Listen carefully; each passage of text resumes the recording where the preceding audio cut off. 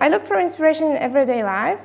and very often I just try to learn from other teachers.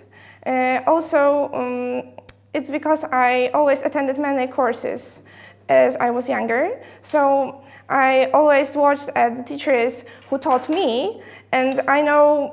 which ways were, for example, the best for me, and then I try to put it somehow into my lessons, because sometimes there are some tricks which can be very useful while teaching, and of course I try to find the types of personalities my students have, so that I can adjust the lessons to the types of their personality.